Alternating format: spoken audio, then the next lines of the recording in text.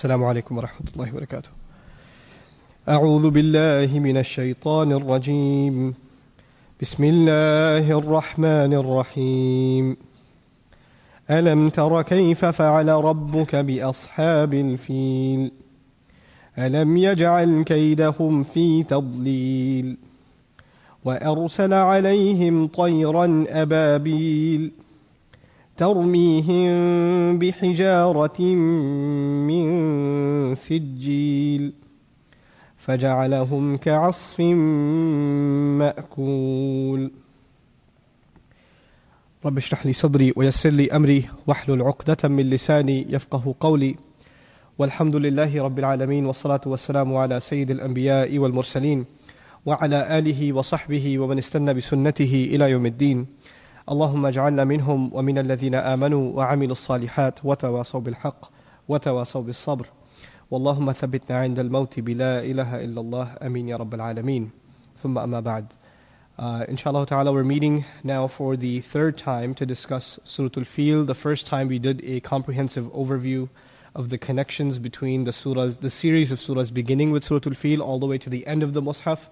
The next session, which was last week, we talked about a historical background that is important to remember before we get into the contents of Surah Al-Fil itself. And today, inshallah ta'ala, as we discuss the word-by-word analysis and the overview of the surah in light of the insights of scholars of the past, inshallah, when we study their insights, we will see why that analysis is important and why that background plays a central role in developing a good understanding of this remarkable surah.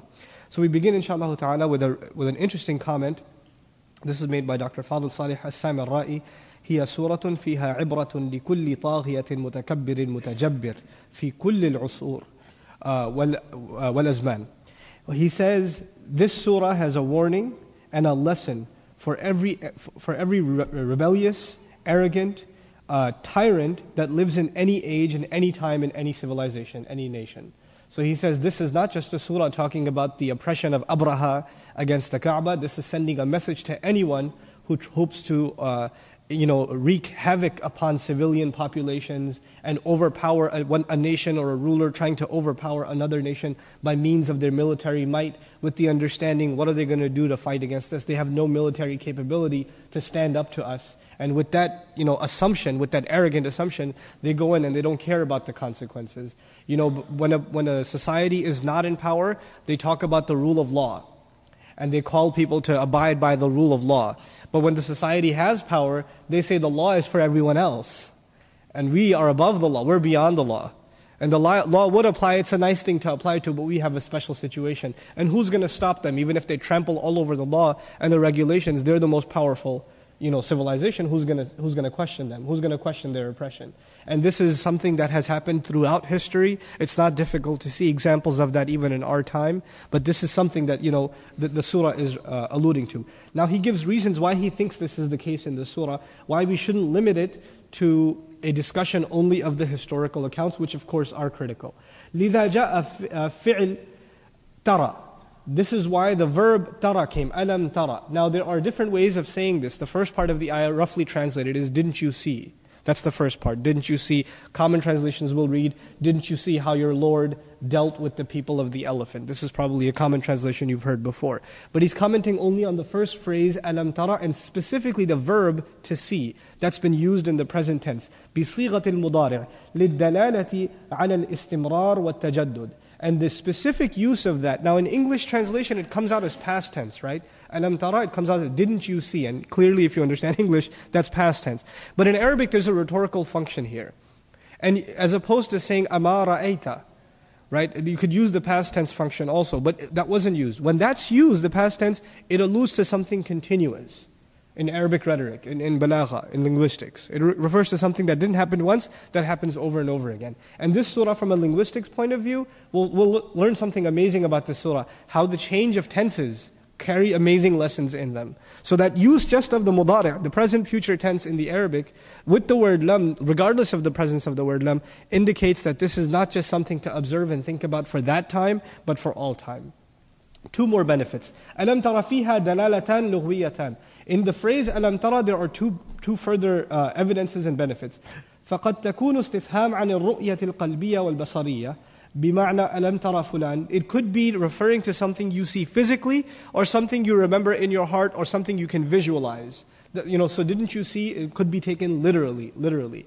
But didn't you see can also be taken figuratively. And figuratively, even in English, it's the same exact way it's understood in classical Arabic. What that is, didn't you see how people in the past were destroyed? Now, when I say that to you, didn't you see that the nation of Ad and Thamud, etc., were destroyed?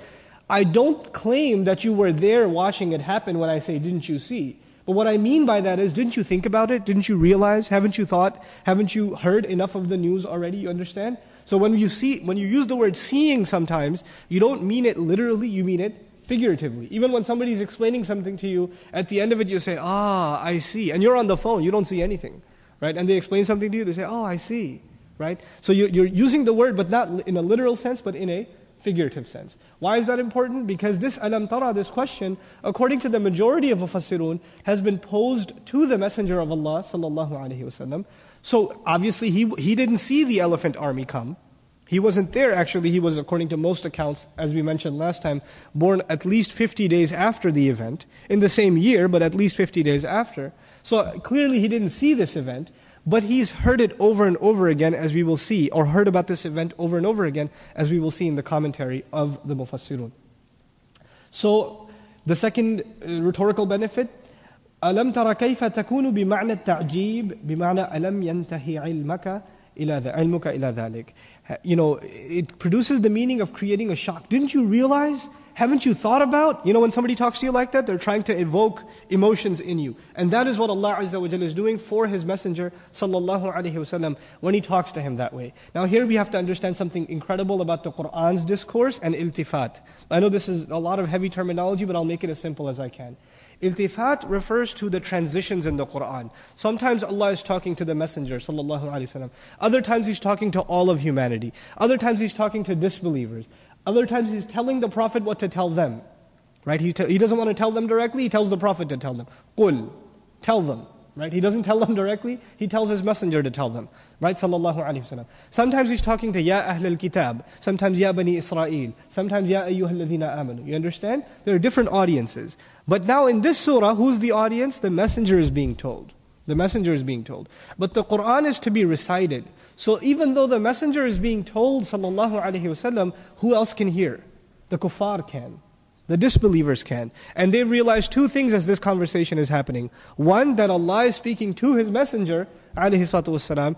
And two, that He's talking about an event that they themselves saw. Maybe He didn't see, but according to most narrations, a good chunk of the population that was there at the time of the Prophet, alayhi salatu wasalam, especially the elders of Quraysh, they actually remembered the eye account, the physical account of what happened.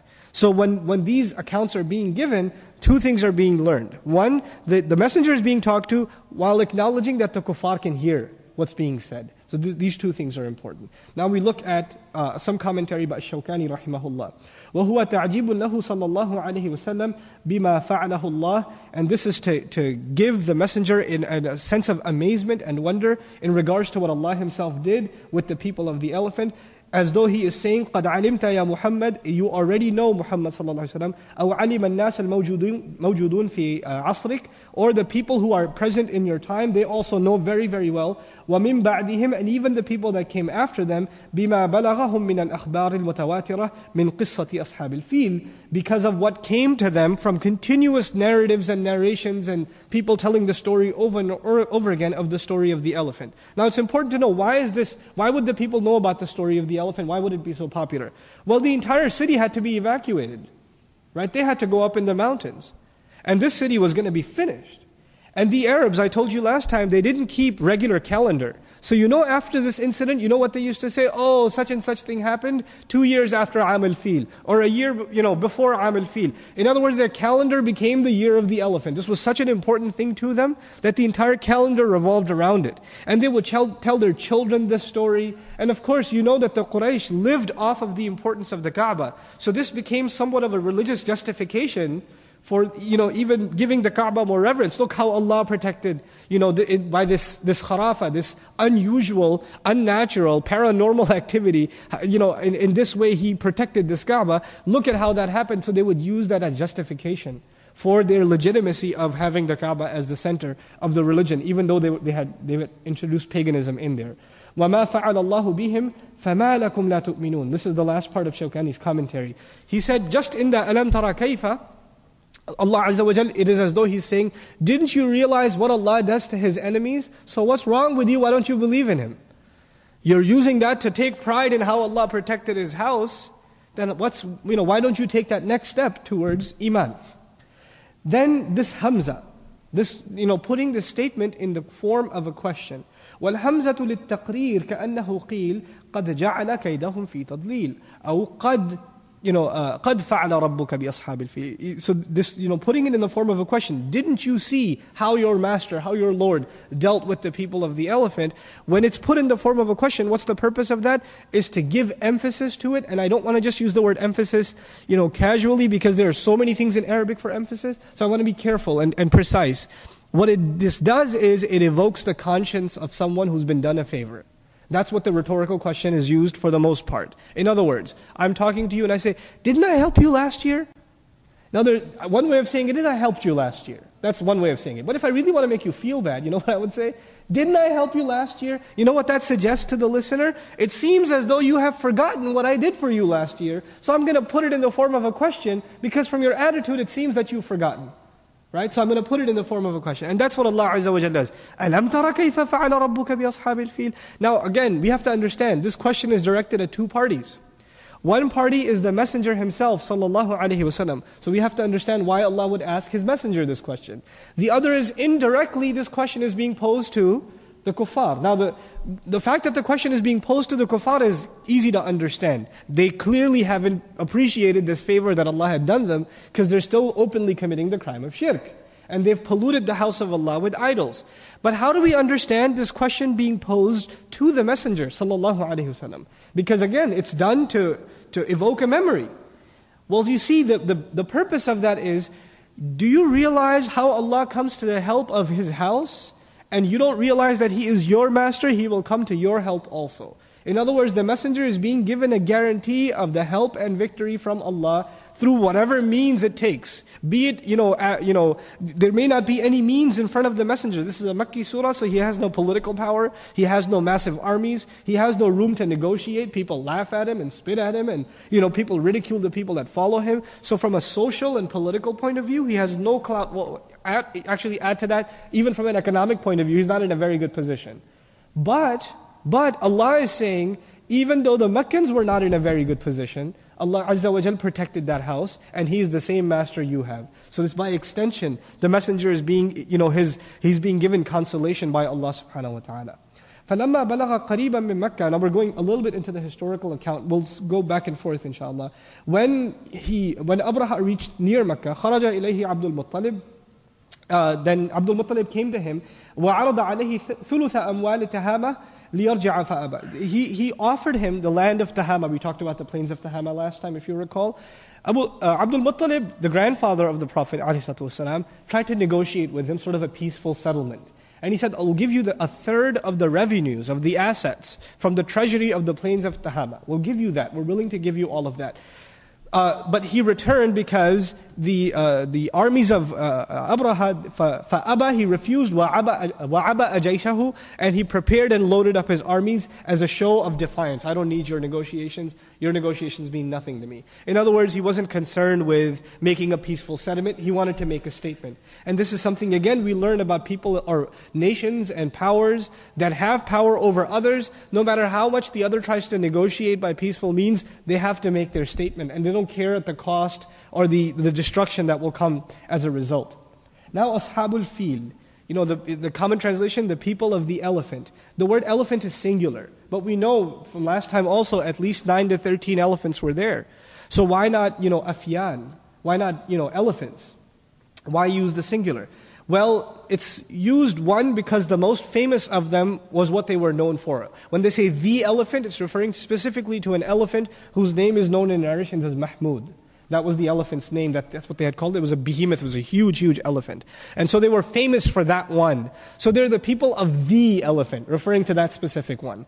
But also fil is ism jama', which means it's a singular word that can refer to an entire category. Now, if you look at it from the point of view of ism jama', then your translation is going to be affected in English. You can no longer say the people of the elephant.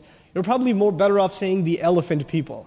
In other words, people that were identified with the army of the elephant. Now that of in the middle, which is a necessity in idafa, is something of a literary problem in English, as opposed to the Arabic here. If you look at it as ism jama', the idafa, what it does is it creates an identification. These people were identified with the army filled with elephants. Now, this ashab al-fil, this phrase, we're going to come back to in more detail inshallah ta'ala when the time comes, but we still have to answer a couple of other things about the phrase alam tara. So we'll read through my notes inshallah. Al-awwal, lima qal alam tara ma'a anna hadhihi al-waqi'a waq'at qabla al-mab'ath bizamanin tawil. How come he said, didn't you see, even though this event occurred a long time ago, even before the appointment of the messenger sallallahu alaihi wasallam, bizamanin tawil, a long time ago. Al-murad min al-ru'ya al-ilm wa tadhkir. The purpose of saying, didn't you see, the purpose of mentioning seeing is two things, knowledge and reminder. And that's exactly the case. Don't you know what happened? It's another way of saying it. Didn't you see is another way of saying, don't you know what happened? So knowledge. And reminder, have you forgotten what happened? Wa tadhkir. These are the two purposes of it. وَهُوَ إِشَارَةٌ إِلَىٰ أَنَّ الْخَبْرَ بِهِ مُتَوَاتِرٌ. And it seems to indicate this language that the news of this event was flowing continuously among the people. This was a common narrative. فَكَانَ الْعِلْمُ الْحَاصِلْ بِهِ ضُرُورِيًّا مُسَاوِيًّا فِي الْقُوَّةِ وَالْجَلَاءِ لِلرُّؤْيَا. And this acquired knowledge it's more powerful to mention it in this way, which what we talked about before, than simply mentioning, didn't you know? وَلِهَذَا السَّبَبْ قَالَ لِغَيْرِهِ عَلَى سَبِيلِ الذَّمِّ. And this is why the same tone, didn't you see, is used in the Qur'an for condemnation.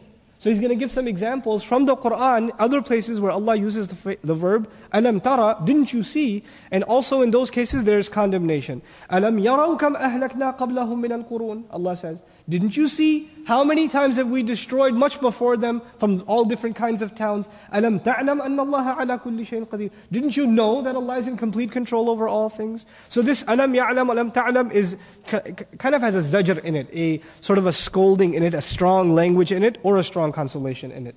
Now we read something from Tafsir al-Wasit. This was actually a contemporary tafsir. It was written, the full name of it is Tafsir al-Wasit fi Tafsir al-Quran al-Kareem. It was written by Shaykh Nouman Tantawi rahimahullah. Not the current Tantawi, this is an older Tantawi rahimahullah.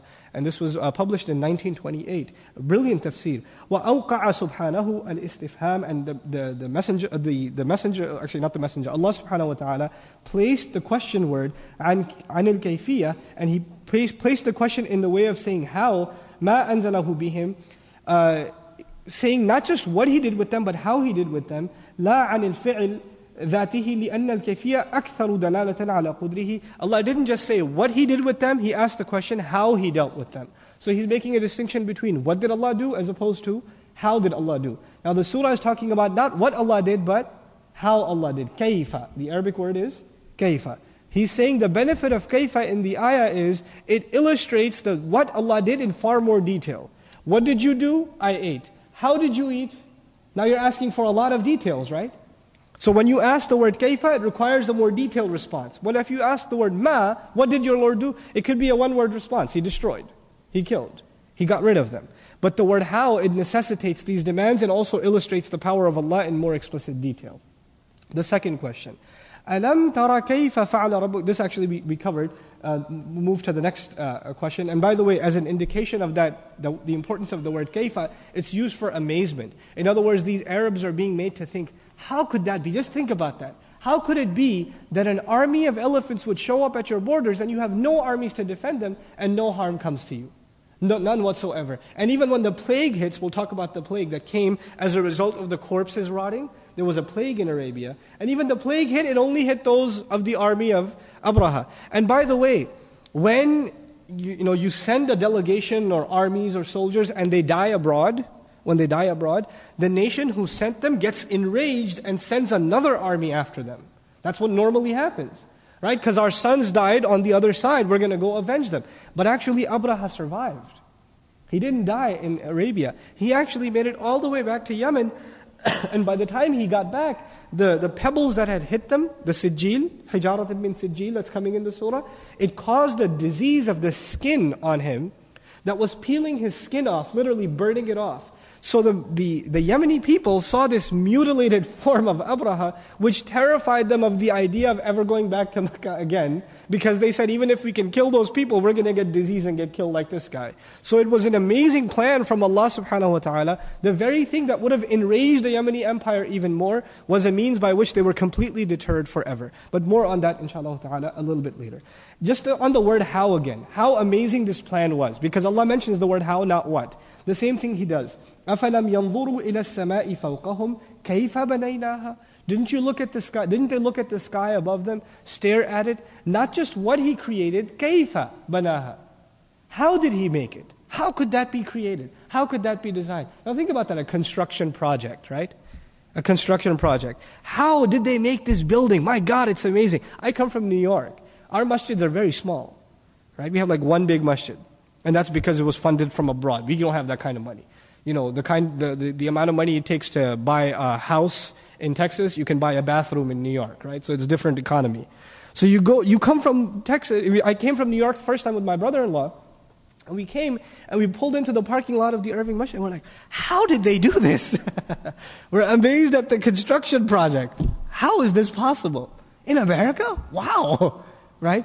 This idea of how. So Allah is asking the question about His construction of the sky, the horizons, the expansive universe. By the way, as-sama doesn't just mean sky. That's a shallow translation. Sama means everything above. Everything above. Whatever lies above you, have you wondered what kind of architectural plans are involved in the construction of this universe that lies above you and hovers above you? Subhanallah. Kaifa. It's used to inspire amazement in the one that is being spoken to. ولا شك أن هذه الواقعة كانت دالة على قدرة الصانع. There's no doubt about it that this incident was clearly a proof of the power of the manufacturer, the creator, وعلمه وحكمته, and his knowledge and his wisdom.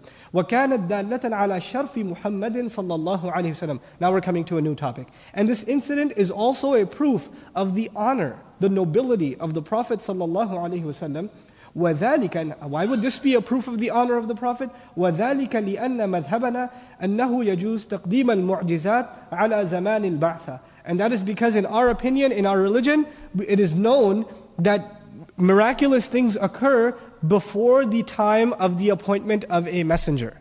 Right before a messenger is appointed, miraculous things start happening, and this is one of the great miraculous things. تأسيسا لنبوتهم, as a confirmation and an indication of their prophethood. وإرساها لها ولذلك قالوا كانت الغمامة تظله. And that's how that is why they say the clouds used to cast shadow over him. Right? In other words, even that the clouds would follow him miraculously, and you know about the narrations of the plants making sajda and things like that. But even before his birth, a huge mu'jiza to indicate this amazing event that is coming. Now we're going to look at some poetry of Abdul Muttalib in response to this incident. Now you would say, I mean, he's the head of the town. They're about to tear his city up, and he's making poetry. Well, let me explain something to you. Poetry in Arabia was a means of actually supplication.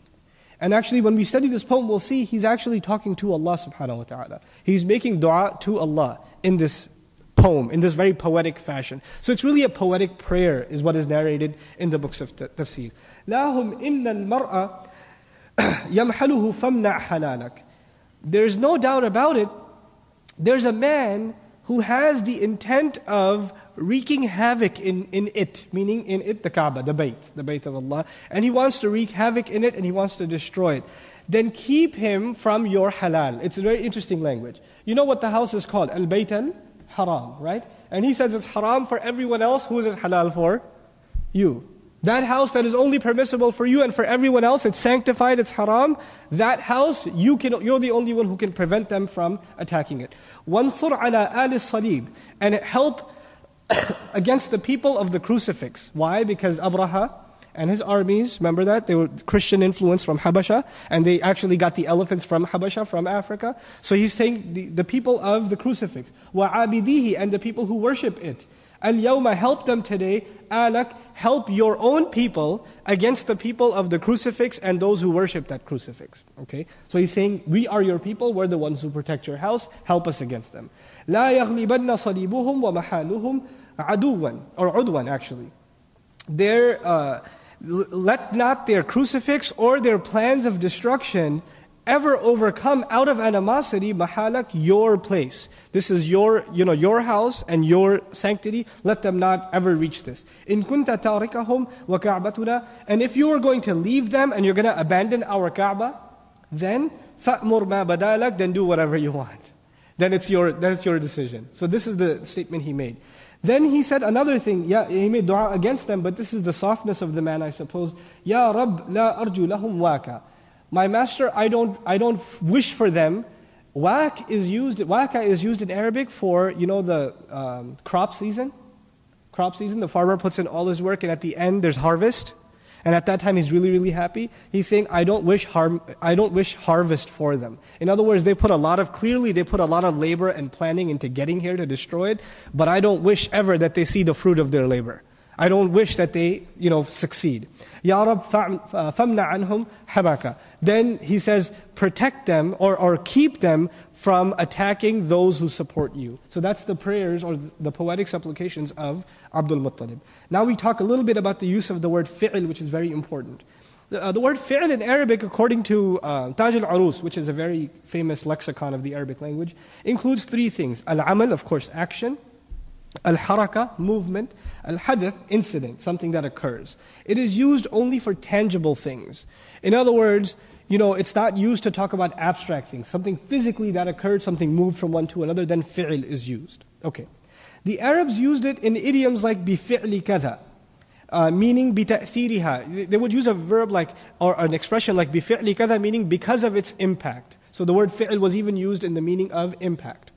Also, fi'lan or bil fi'l is used in Arabic to illustrate haqiqatan. In other words, when you say bil fi'l in Arabic or fi'lan, it means of course, obviously, truly, or actually. This is how it's used. So again, referring to something that actually takes place. It's not abstract. It's not in the realm of hypothetical. So this fi'l, why not say ja'ala? Why not say khalaqa? Why not say amila?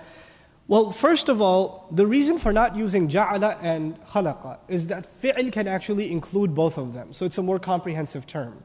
The word is more comprehensive. The second, the reason for not using amila is also very interesting. The word amal and fi'l, both from Arabic to English, get translated as action. That's how they both get translated. But amal is actually an action with intent. And fi'l is an action with or without intent. That's one difference between the two.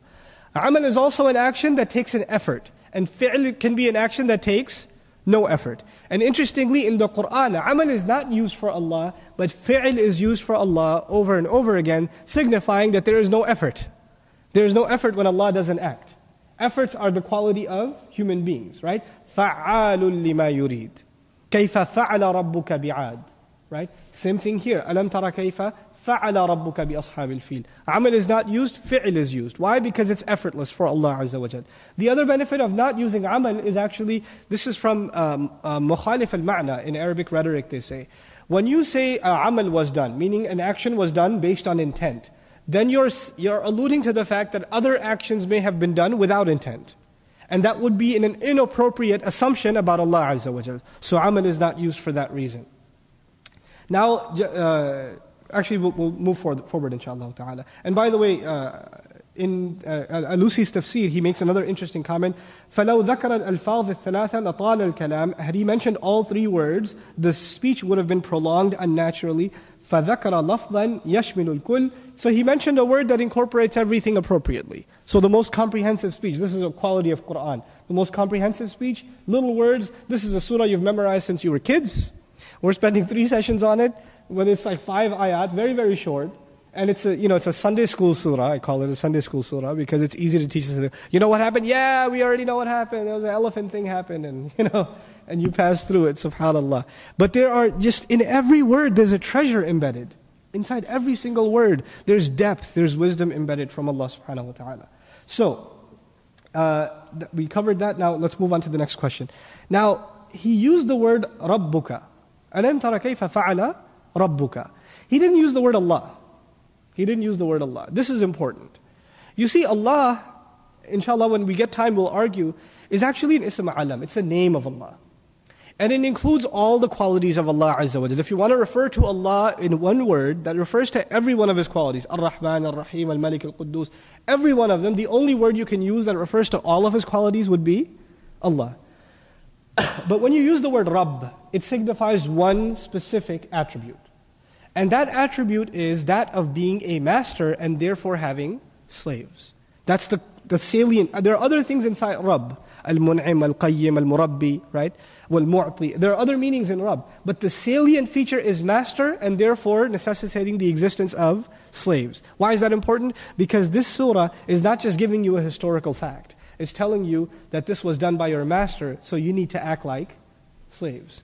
So there's a conclusion that's being demanded in the language. If you just say Allah, كَيْفَ فَعَلَ اللَّهُ بِأَصْحَابِ الْفِيلِ, then yes, it's a historical fact, but it's not putting any demands on me. The word Rabb in and of itself is important here because it's placing demands on them. And this is going to become absolutely clear in the next surah, because what does Allah say? فَلْيَعْبُدُوا رَبَّ هَذَا الْبَيْتِ. Then they should enslave themselves as a consequence to the master of this house. And what reasons did He give in the next surah? الَّذِي أَطْعَمَهُم مِّن جُوعٍ. And then what's the final reason? وَآمَنَهُم مِّن خَوْفٍ. He gave them safety against fear. And that safety against fear is Suratul Fil. That's what Suratul Fil is about. So Allah is making that demand openly there, but implicitly in this surah. Now, then why say Rabbaka? Now let's look at the word ka here. Ka referring to the Messenger sallallahu alaihi wasallam, your master. You see in the next surah, he says he's the master of the house, doesn't he? Rabba hadha al-bayt. But before he mentions that he is Rabb of the house that he's willing to protect, he mentions his messenger sallallahu alaihi wasallam. So if he's going to protect the house, but he mentions the house later, who did he mention first? His Rasul sallallahu alaihi wasallam. Will not his protection come to the aid of his messenger sallallahu alaihi wasallam? This is actually a very powerful rhetorical thing. Because, Surah Quraysh is more about the economics of Quraysh. Surah Al-Fil is about the Kaaba. But the Kaaba is not mentioned in Surah Al-Fil. The Kaaba is not mentioned it's mentioned in Surah Quraysh. But who's mentioned in Surah Al-Fil? The Messenger sallallahu alaihi wasallam. This is further fortifying what we alluded to before. When Allah poses this question, He is telling His messenger, I protected the Kaaba, but more so I am here to protect you, sallallahu alaihi wasallam. And so we find the commentary, we'll read through it, min wujuh, ahaduha. There are several benefits of saying Rabbuka. The first of them, كأنه تعالى قال, it is as though Allah said, إنهم لما شاهدوا هذا الانتقام. It is no doubt when these people witnessed this revenge that Allah took, ثُمَّ لَمْ يَتْرُكُوا عِبَادَةَ الْأَوْثَانِ, and thereafter still didn't abandon the worship of idols. وَأَنْتَ يَا مُحَمَّدُ مَا شَاهَدْتَهُ. You, O Muhammad, did not see those events. You didn't see them physically. ثُمَّ اعْتَرَفْتَ. Then you realized بِالشُّكْرِ وَالطَّاعَةِ. But you still acknowledge the favor of Allah upon you with gratitude and with obedience. فَكَأَنَّكَ أَنْتَ الَّذِي رَأَيْتَ ذَلِكَ الانتقام. And it is as though you saw that revenge of Allah that Allah had taken. فَلَا جَرَمَ تَبَرَّأْتَ عَنْهُمْ وَاخْتَرْتُكَ مِنَ الْكُلِّ. And it's clear that you disassociated yourself from those who do shirk in your own town, and I have picked you over everyone else. In other words, this is sort of a testimony to the character of Muhammad sallallahu alaihi wasallam and him being picked as the final messenger. فَأَقُولُ. Then I say, رَبُّكَ أَيْ أَنَا لَكَ وَلَسْتُ لَهُمْ بَلْ عَلَيْهِمْ. By saying Rabbuk, your master, your Lord, what Allah is saying is, I am for you, I am in your favor, I am on your side, and I am not on their side. Actually, I am against them. I stand against them. Just like I stood against Abraha and his armies. So this is a means of tahweel, of terrifying them. That Allah Azza wa Jal, the same Allah who destroyed Abraha, is now on the side, clearly on the side of His Messenger sallallahu alaihi wasallam.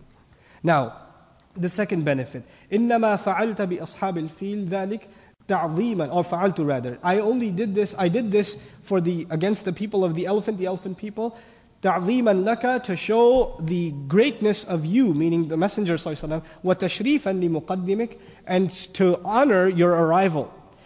فَأَنَا كُنْتُ مُرَبِّيًا لَكَ قَبْلَ قَوْمِكَ, and I have been the caretaker of your nation for you, even before your nation. فَكَيْفَ أَتْرُكُ تَرْبِيَتَكَ بَعْدَ ظُهُورِكَ. And then how am I going to leave your caretaking after you've become a messenger? فَفِيهِ بَشَارَةً لَهُ عَلَيْهِ السَّلَامِ بِأَنَّهُ سَيَغْفِرُ. And in it also there's an indication that the Messenger ﷺ will actually be victorious and will overcome the city of Mecca and be able to cleanse Allah's house. Now, we talked about why not use the word Allah Azza wa Jal, why not use that word, and why not even say Rabbul Kaaba, but Rabbuka, referring to the Messenger sallallahu alayhi wasallam. Now we go on to a comment by Al-Biqa'i rahimahullah, and then we move on. وَالتَّعْبِيرُ بِالرَّبِّ, and by referring to Ar-Rabb and using that terminology, مَعَ التَّشْرِيفِ لَهُ, again to illustrate the nobility of the Prophet sallallahu alaihi wasallam. الإشارة بذكر التعريض بحقارة الأصنام التي سموها أربابا لهم. And by using Rabbuka, another thing Allah has done in between the lines, He has illustrated the ugliness and the pathetic nature of shirk that is being done at that house. He is the master who protected this house. How dare you put other masters to worship? How dare you put those other idols there? He is your master. Right? So this, just by using the word Rabb, it is almost a negation of the shirk that is being done there and an attack against it. It gets really interesting. Just the language of Ashab al-Fil, commonly translated again, people of the elephant, or we said one possible rendition, the elephant people. وَلَمْ يَقُلْ أَرْبَابَ الْفِيلِ, and Allah didn't say the masters of the elephant, أو مَلَاكَ الْفِيلِ, or the owners of the elephant. He didn't use those words. He specifically used the word ashab, which means people of, companions of, associates of. Ashab and Sahaba is used, of course, for the companions of the Prophet sallallahu alaihi wasallam. It's a common word, you're familiar with it. Now, let's understand a few things about this, because there's amazing literary power in this. لِأَنَّ الصَّاحِبْ يَكُونْ مِنَ الْجِنْسِ, because the word sahib can be a categorical kind of statement. أصحاب الفيل يدل على أن أولئك الأقوام كانوا من جنس الفيل في البهيمية.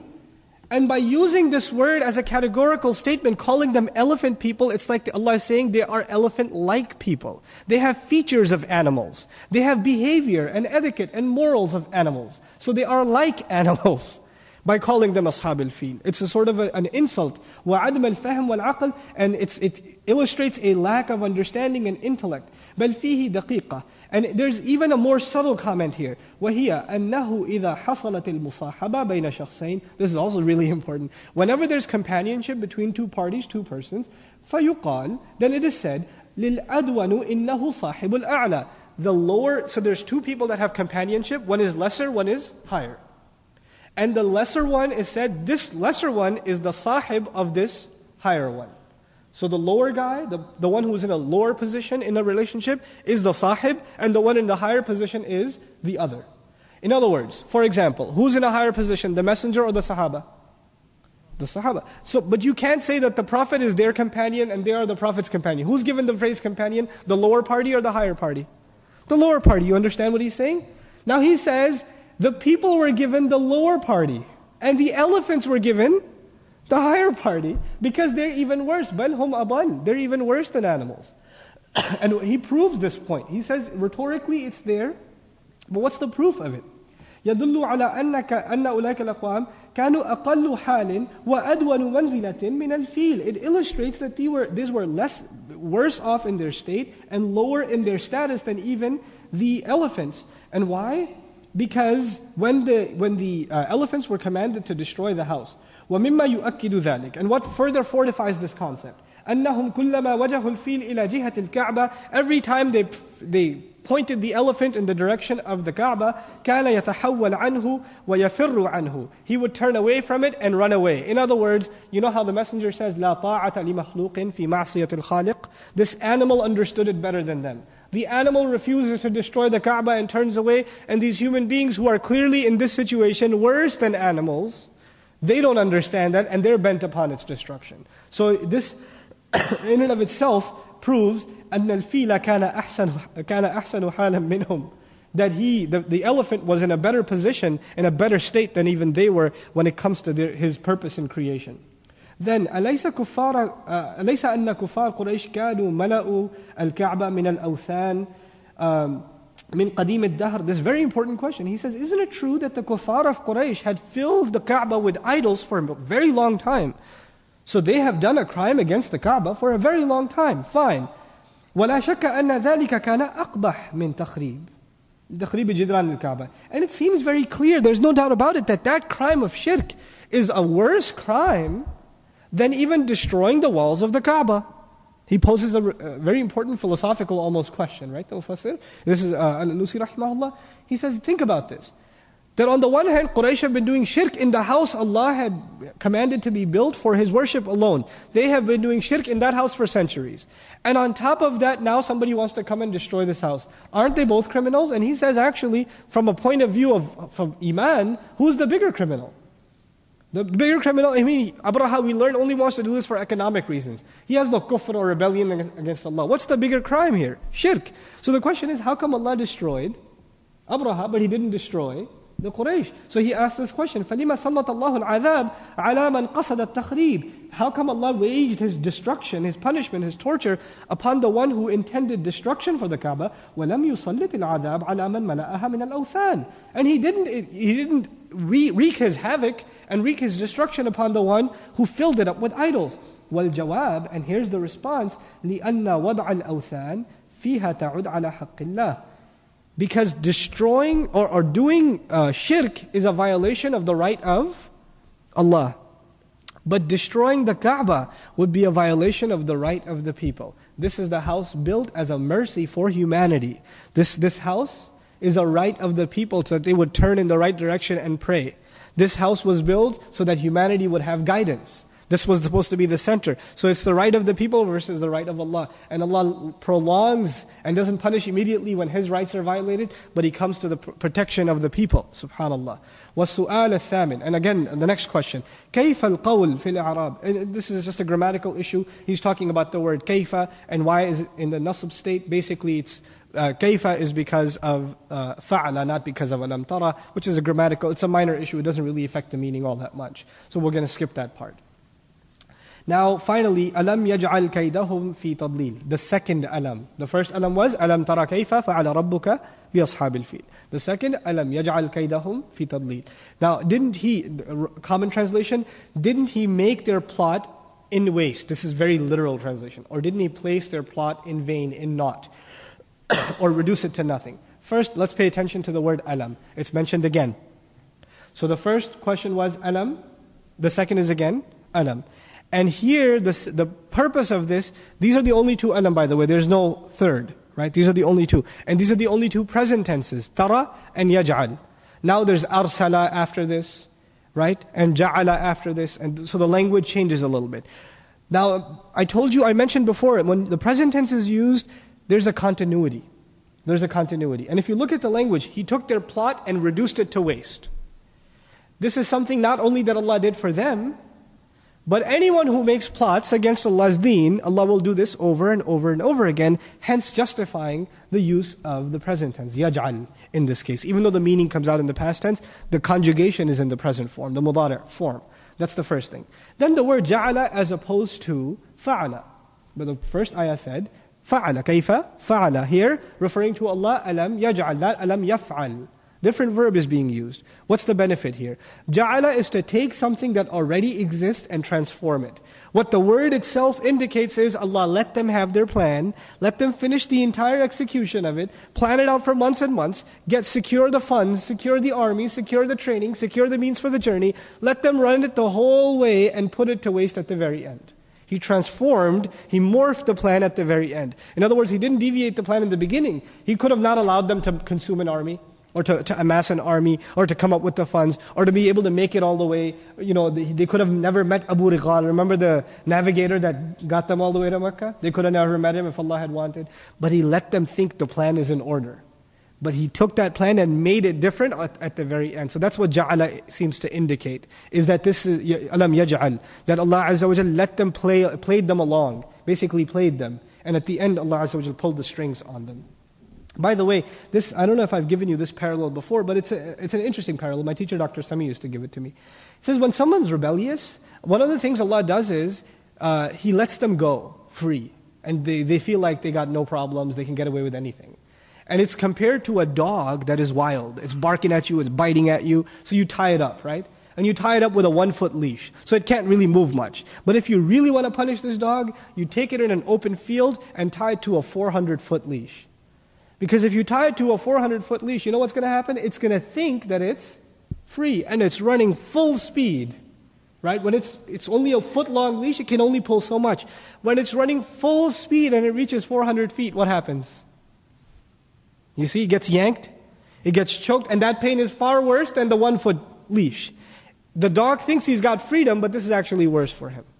وَيَمُدُّهُمْ فِي طُغْيَانِهِمْ يَعْمَهُونَ. Allah extends them in their rebellion. Let them remain blind in it. So Allah extended their means all the way to get to the Kaaba. Allah could have destroyed them much before, but He let them execute their plan. Let them play along. Let them dig their hole deeper. This will only make their punishment worse. Not only are they mushrikun, but they're committing crimes against Allah Azza wa Jal.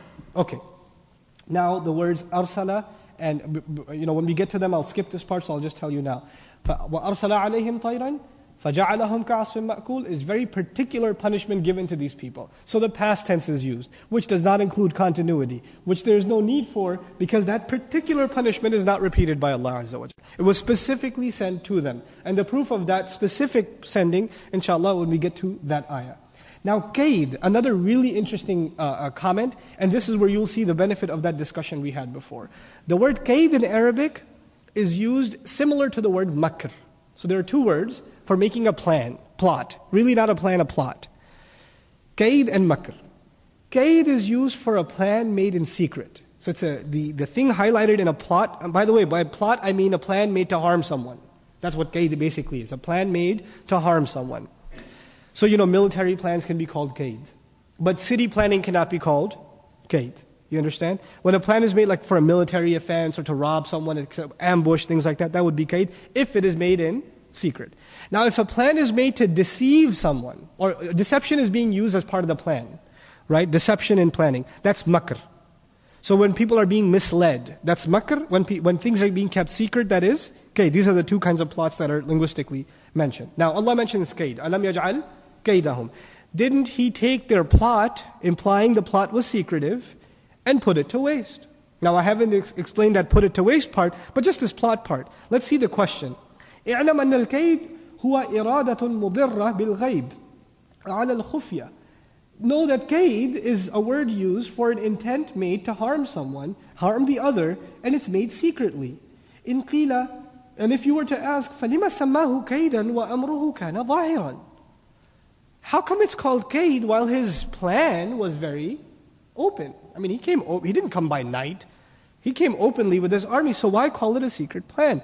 وَالْكَيْدْ إِرَادَةُ وُقُوعِ الْإِضْرَارِ بِالْغَيْرِ فِي الْخَفْيَةِ. Another commentary, same exact thing.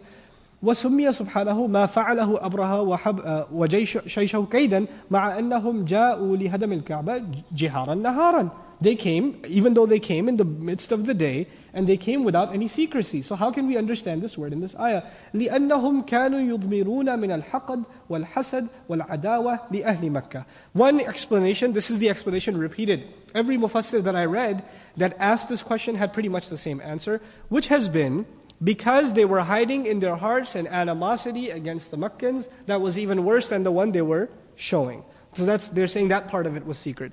I personally wasn't very satisfied with that response, because it seems to me that a historical analysis of the events yields a much more powerful response to this question. Now, it may be true, وَمَا تُخْفِي صُدُورُهُمْ أَكْبَرُ. Allah mentions this attitude of kuffar. What they're hiding in their hearts is even worse. That may be true and that may be secret. But, in a society that revolves around religion, and of course, in modern times, mostly nations are trying to push themselves as a secular state. So religion is not the central force in the Christian world or in the Muslim world. It's not the central force. But in the ancient world, religion played a central role in every society, be it pagan, Hindu, Christian, Jewish, Muslim. Religion plays a central role. Now, if religion plays, it is your constitution, it is what you have your allegiance to. When you say you're proud to be, you don't mention nation, you mention religion. Right? That was the worldview of the past, the pre-modern era. And in that time, if you want to galvanize the people and motivate the people to take military action, what do you use to justify your actions? You use religion. In modern times, you can use patriotism. You can use for the sake of our nation, for the sake of our people, for the sake of our land. By the way, is religion even today used to extend military means and manipulate people? Sure. All religions, by the way. It's not just, one or the other. It's all religions. Use religion as a means of oppression against another. It's possible. It does happen. Now, when we study the historical account, we learned that the motivations were actually not religious. What were they? They were political, they were economic. The Yemen was no longer the economic capital. That had shifted to Mecca. And to get their attention back and to get that revival going, of the trade power going, they had to now make an offense against Mecca. But they covered it up with what fasad? With religion. This is our new Kaaba, this is Qullays, they don't come and worship this, they're not Christian people, so they're going to come with the Salib, they're going to come with the crucifix, and they're going to make it look like this is a war of religions, the war of faiths. And we're standing up for the religion, and they're galvanizing their people for this cause. Of course, no, Habasha was a very strong Christian state. For them to offer elephants or anything else as military support already suggests they saw it as a Christian thing to justify to their people. But what's hiding underneath, what's the real kaid, is really something else. They have monetary advances. By the way, this kaid is interesting to mention because this is the same problem with the Quraysh. On the outside, they're saying, أَجَعَلَ الْآلِهَةَ إِلَهًا وَاحِدًا. He took all of our gods and made them into one. إِنَّ هَذَا لَشَيْءٌ عُجَابٌ. This is a very, very strange thing. We don't get it. How can all those gods be turned into one? That's on the outside. But you know what's going on the inside? Their entire economy. Their entire economy. I'll give you a comparison. What if you said, someone comes out, some movement comes out in Las Vegas and said, we need to get rid of all the casinos. Right? We need to get rid of all the casinos.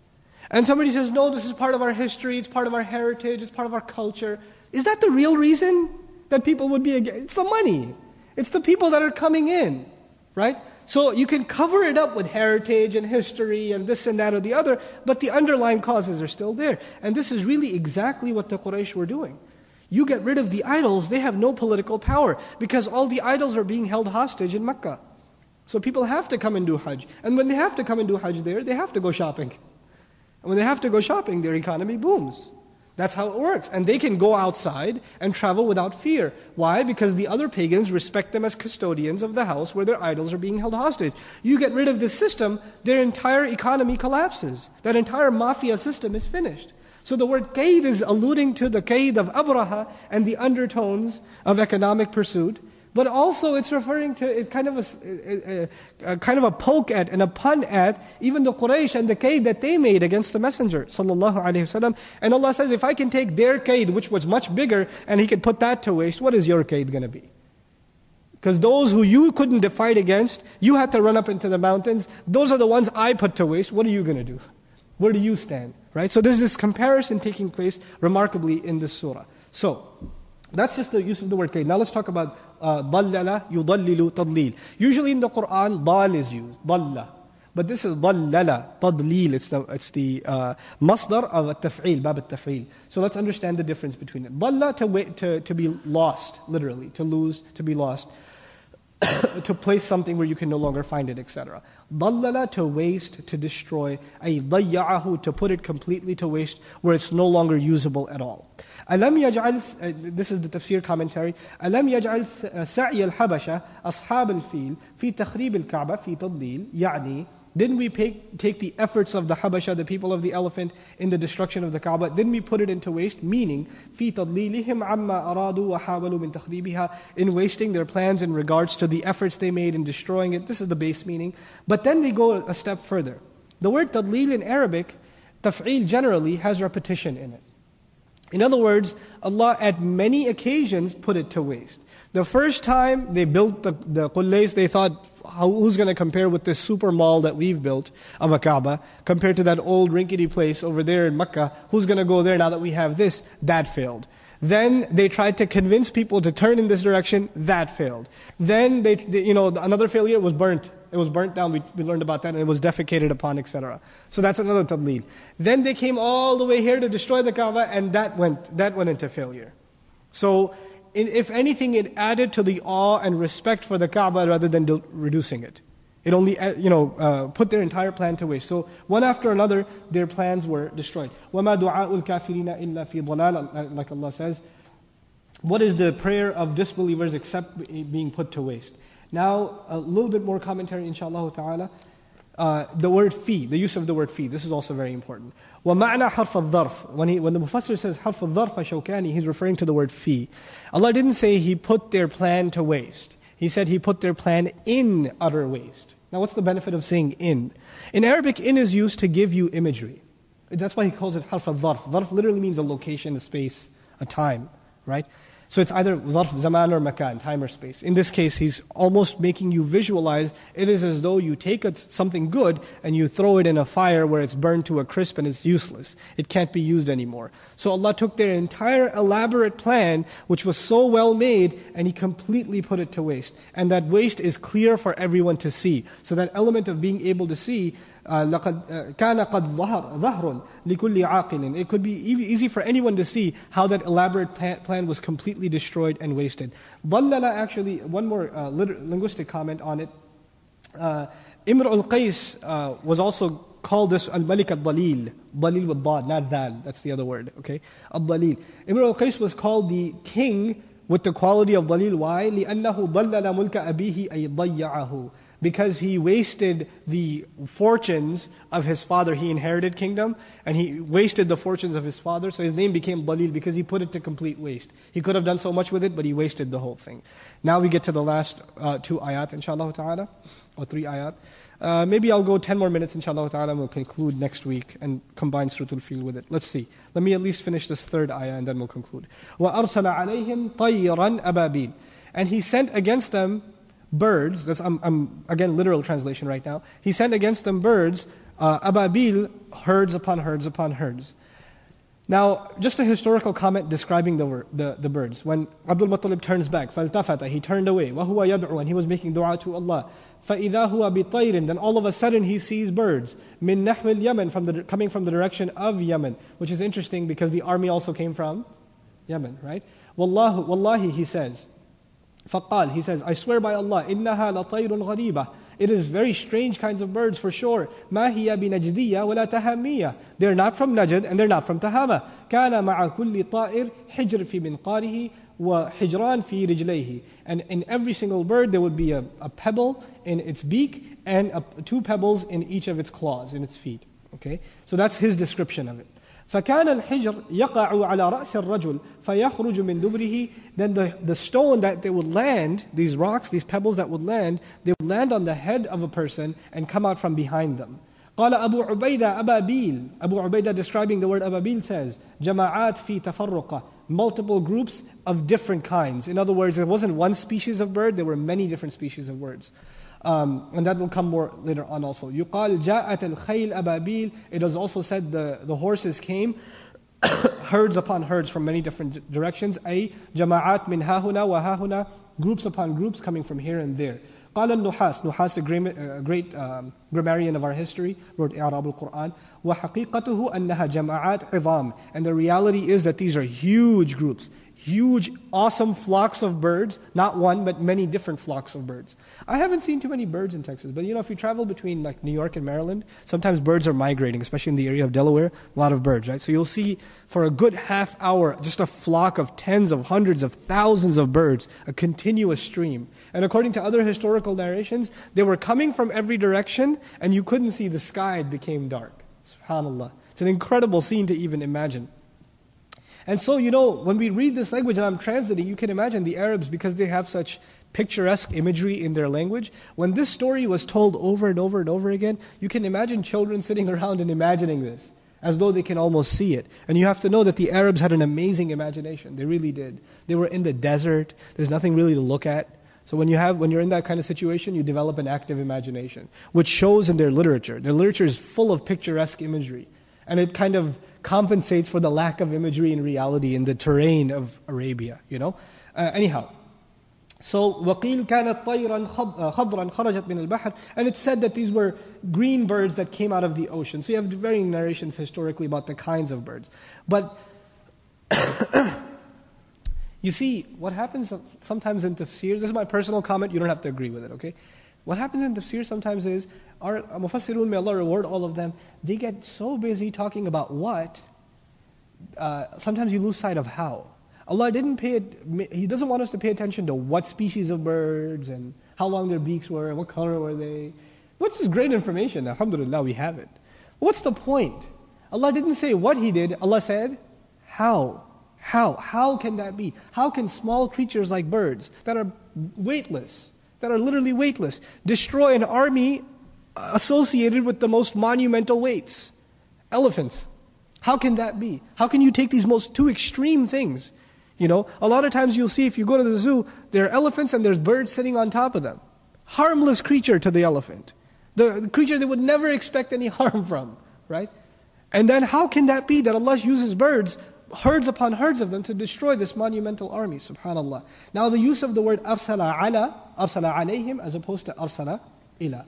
Ala tufidul isti'la. The word ala, it serves the benefit of showing superiority or being above. وَإِسْتِعْمَالَ عَلَى فِي الْقُرْآنِ عَجِيب. And it's a unique usage in the Qur'an. فِيهِ استعلاء وَتَسَلُّط. And it includes that of domination and of wreaking havoc upon someone and imposing oneself, forcing upon oneself. وَلِذَلِكَ الْعَذَابِ يَأْتِي بِعَلَى. And that is why in the Qur'an, when we find Allah sending punishment, He doesn't say arsala, He sent to, He said He sent upon, ala, which illustrates punishment. Like He sent a rain upon them or destruction upon them, etc. So to and upon, in English they seem kind of ambiguous, but in Arabic it makes a big difference between ala and ila. So ala, hatta idha fatahna alayhim baban dha adhabin shadid. Ala, until we opened the doors against them, upon them, over them, that had punishment of intense value. وَأَرْسَلَ عَلَيْهِمْ طَيْرًا فَأَرْسَلَ عَلَيْهِمُ الطُّوفَانِ. So we find over and over again, we sent birds against them, a storm against them. When against is used, ala is used. But when a messenger is sent, a messenger is not punishment, a messenger is mercy. فَأَرْسَلَ إِلَىٰ فِرْعَوْنَ رَسُولًا. Not ala Fir'auna, but ila Fir'auna. Illustrating that even though he was sent to Fir'aun, he was still a mercy. If he was sent as a punishment, what word would have been used? Ala, right? So it would have been a different word altogether.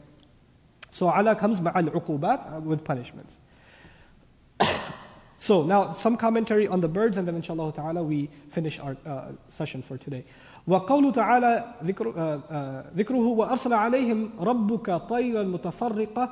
This is Tabari's commentary, by the way. Your master sent upon them birds that were of different nature. يَتْبَعُ بَعْضُهُمْ بَعْضًا مِنْ نَوَاحٍ شَتَّى. And one group would follow another from different directions.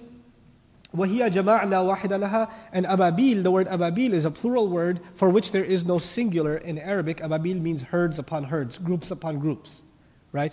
Flocks upon flocks in bird terminology. I wouldn't say herds for birds, but flocks upon flocks of birds. Scores upon scores, if you will, right? وَالطَّيْرِ اسم جمع لكل ما من شأنه أن يطير في الهواء. And طير, the word طير is used as a plural noun, a collective noun it's called in English, signifying all birds. So he didn't say طيور, he said طير, which means just all forms of birds. If we just say طيور, birds, but if you say طير, all kinds of birds, they came. وَالتَّنْكِيرُهُ لِلتَّنْوِيعِ وَالتَّهْوِيلِ. And making the tanween on it, طَيِّرًا, you hear that tanween on it? The benefit of that is that tanween, illustrating there were many different kinds, وَالتَّهْوِيل, and to terrify. Because tanween is used in Arabic for adham, or ighra even. Birds were sent. And I'm pounding on it like that because that's what the nasab state does in Arabic sometimes. And so why is that important to note? Because the Arabs who remember that, they're being told, remember the birds? That's how they're being told. Because this is not something that's some ancient event that they never knew about. This is something they know about. And that doesn't scare you, that those birds didn't drop pebbles on you, right? They had GPS on you too, but they only dropped it on other targets. So this is للتهويل, to terrify them. So almost inshallah ta'ala. Ababil, we talked about herds upon herds. Similar plurals in Arabic are shamatit, abadid, wa nahwa dhalik. So, just a little bit more about ababil for those of you that are Arabic students. Ibn Hisham says, al-ababil al-jama'at wa lam tatakallam al-arab biwahid. That the Arabs never used a singular word for ababil. Ibn Abbas wa Dhahak, both of them say, ababil yatba'u ba'duhum ba'dan. That ababil refers to groups that follow one after the other. Hasan al-Basri and Qatada say, al-ababil al-kathira. Ababil refers to that which are many and many. وقال مجاهد أبابيل شتى متتابعة مجتمعة. That they are dispersed, that they are continuous, and they are unified in one place. So they're dispersed in terms of their tanwi', their nature, different species of birds, but they're grouped together, bunched together. And they come from al-mukhtalifa ta'ti min hahuna wa min hahuna. That there are different kinds of birds. This is what Ibn Zayd says. They come from here and from there. أتتهم من كل مكان. And it came upon them from every single direction. وقال الفراء, once again, لم أسمع من العرب في توحيدها شيئا. I didn't hear from the Arabs using a singular form of it ever. That's just وأرسل عليهم طيرا أبابيل. I'm going to give you a little view of, inshallah ta'ala, what we're going to be doing next week, finishing this surah and moving on to Surah Quraysh. But I want to just mention this one thing. This surah is a gift to the Messenger of Allah sallallahu alaihi wasallam, and in and of itself, Al-Biqa'i rahimahullah, commenting on this surah, he said that Allah's Messenger Allah Azza wa Jal gives His Messenger gifts even before he's born, and He protects His city and the city in which he's going to be born, and that house which he wasn't even praying in the direction of to begin with. But Allah knew that eventually he will be praying in that direction, and he turns back towards the Qibla, tardaha, to please that Messenger ﷺ. So we have this newly found respect and honor and regard for the Messenger of Allah ﷺ because of just the phrase, أَلَمْ تَرَ كَيْفَ فَعَلَ رَبُّكَ. Just that word Rabbuka gives us newly found respect and a refreshed appreciation of how highly Allah regards His Messenger ﷺ. This was an event, the Meccans thought this was done for them.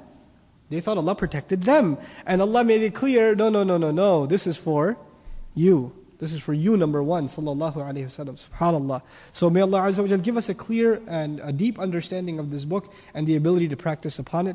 May Allah Azza wa Jal take the good things that are said and enter it into our hearts, and anything that is incorrect, may He remove it from our memories and our hearts. Barakallahu li wa lakum fi al-Qur'an al-Hakim, wa nafa'ni wa iyyakum bil ayati wa dhikr al-Hakim. Wassalamu alaikum wa rahmatullahi wa barakatuh.